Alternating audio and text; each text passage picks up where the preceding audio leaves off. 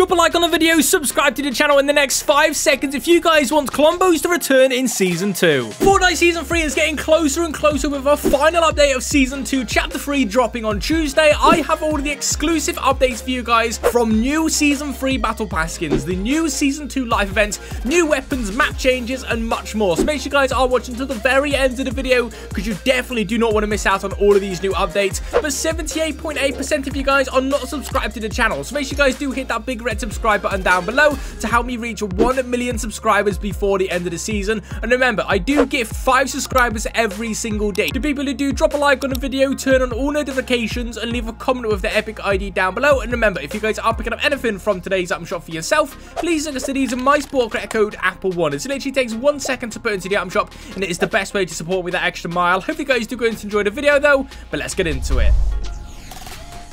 So first off, we're talking about map changes. The 7 have just defeated the Imagined Order over at Tilted Towers, destroying the blimp, making it crash into Loot Lake, which means the first stage of the live event has just begun, and we'll be talking about that a bit later on in the video. But a new Battle Bus funding station is now live over at Tilted Towers as well, so make sure you guys are putting all your gold in here, because this is the final Battle Bus station that we're going to be seeing this season. But now there is only 1 blimp left for the Imagined Order, and that is over at Command Cavern, where the live event will take place. But we already know much more than you realize. This season's live event will have a new Doomsday device in it, as Jonesy talks about the Imagined Order already having one in development that was said in the Resistance Week 6 challenges, and also now in the Week 8 challenges. The Origin makes you find this weird energy by Loot Lake, which is actually the energy from the 0 point, and the Origin does sound worried about it. But with the IO getting pushed all the way back to Command Cavern, Dr. Sloan will be moving locations to this little port on the other side of the lake very soon, which will most likely be happening on Tuesday's update. And if you guys did see in the Marvel comics, she was also holding a Zapatron, which looks like this will be getting added into the live event somehow, and also coming as a new mythic weapon next season, which is going to be crazy, bro. The Zapatron is finally coming into the game again. We've only ever seen it once, and it looks like it will be Dr. Sloan's new mythic weapon, which is going to be crazy. I can't lie, I'm very excited for it. So be on the lookout for a brand new live event countdown appearing very soon in game and in the lobby, which I am super hyped for. But talking about new weapons, there is a new shotgun in the works that is just like the primal shotgun, and I imagine it will be a 7 theme, as we are fighting on the same side as them, and we already have Imagined Order weapons in the game, so we are just waiting for some 7 weapons. And this will have 8 bullets in a magazine. It reloads 2 bullets at a time and takes 6 seconds for a full reload. It shoots 2 bullets at a time, which is ridiculous, with a fire rate of 0.85 seconds. That is faster than the Striker and the Pump shotgun, and a common deals 54 damage, 75 damage for a headshot, and the legendary deals 66 damage with a 95 headshot damage per bullet.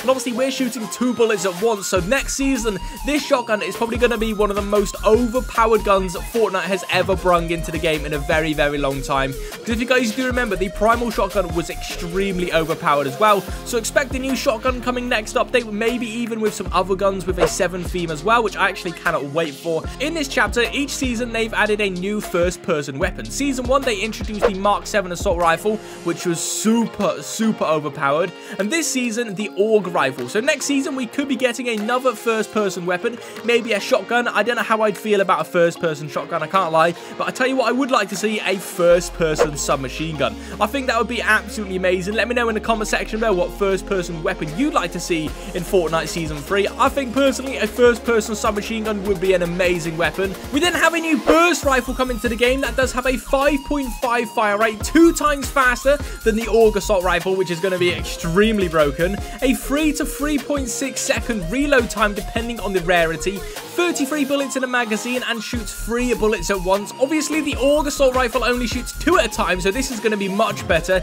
18 damage on a common rarity, 27 headshot, 22 damage on a legendary, and a 33 headshot per bullet. Obviously we're shooting 3 bullets at once, so this gun is going to absolutely melt. I'm very excited for the new burst assault rifle to come into the game, and also the brand new shotgun, both releasing possibly next season. But if you guys do remember, a long time ago Fortnite were on about attachments. Obviously we've got the first-person attachment, but we could be seeing these attachments get added into next season as well, which actually we'd really like to see. We could get some more magazines, possibly holding more ammo, faster fire rate magazines, maybe even fire magazines. I think it'd be pretty cool. More barrels, more sights, stocks, silencers. I think it would be pretty cool. Making any gun first person, making any gun a silencer, like a silent shotgun, I think would be absolutely amazing. Let me know in the comment section below if you guys would like to see weapon attachments getting added into Chapter 3 Season 3. I think it would be pretty cool, bro. I can't lie, it would be absolutely amazing. But Fortnite are also working on a new biome area called Daisy, which does have a slurp heal effect just like Slurpy Swamp,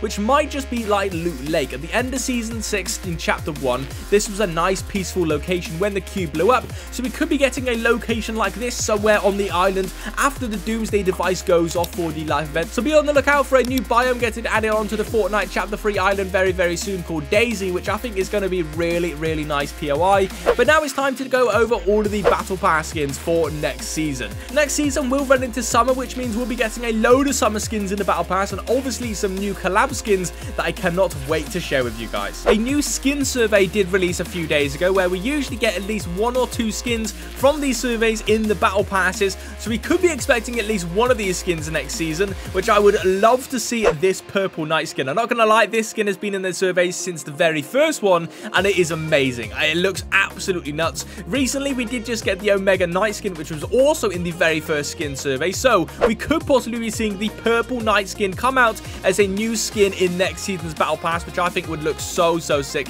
But obviously next season is coming towards summer, so we'll definitely be seeing some summer themed skins, and these 2 skins in the survey could be implemented in next season's Battle Pass somewhere as well. Come with a summer Raz skin that looks nuts. I can't lie, this skin looks so sick, and a summer Guff skin that looks like he's lost some weight. So we could be seeing these 2 summer skins come out next season, but there are also leaks about a brand new Peely skin coming out as well, which means we could finally be getting the summer Peely skin come out, which I honestly can't wait for, bro. This Peely skin is going to be very cool to come into the game. So let me know in the comment section below if you guys would like to see summer Raz, summer Guff, or summer Peely in next season's Battle Pass, possibly also seeing the purple night skin. But in the files there are also some 7th century skins that are labeled as usable skins, so we will be able to use these 7th century skins very soon, and these are also customizable. You guys can change the color of them, and you can also change some other things of them, so we might be seeing another Maya skin from Chapter 2 Season 2. If you guys do remember, this was a fully customizable skin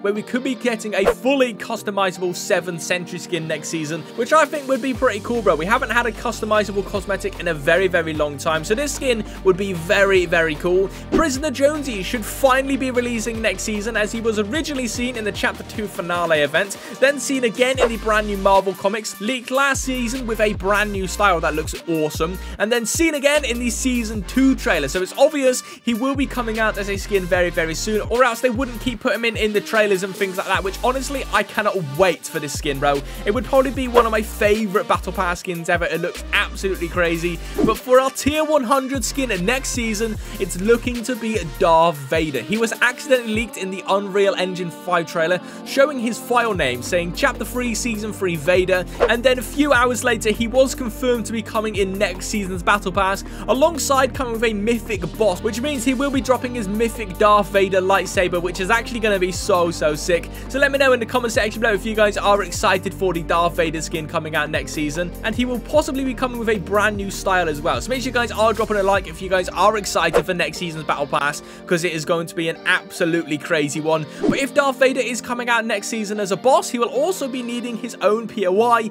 and yes, it finally looks like the Daily Bugle will be going next season, getting replaced with Mustafa's castle, aka Darth Vader's home. As in the films, it is out of Volcano Planet, and the Daily Bugle is in the volcano from the Chapter 1 island. So when Mustafa does come back, I expect the volcano to be live and active again, which is going to be so sick. So keep an eye out for Mustafa coming over at the Daily Bugle next season, with Darth Vader being the boss over there, also coming with his mythic lightsaber, which I imagine is going to be very overpowered. But that is everything we're talking about in today's video. Hopefully you guys did enjoy. Remember, if you guys are around here, make sure you guys do hit that big red subscribe button for me, as next season is going to be a very big one. A load of new weapons, amazing Battle Pass skins, some crazy map changes, so make sure you guys are subscribing. And And remember, if you guys are picking up anything from today's item shop for yourself, please do consider using my support credit code Apple1. It literally takes 1 second to put into the item shop, and it is the best way to support the channel that extra mile. Hope you guys did enjoy the video, and I'll see you guys in my next one.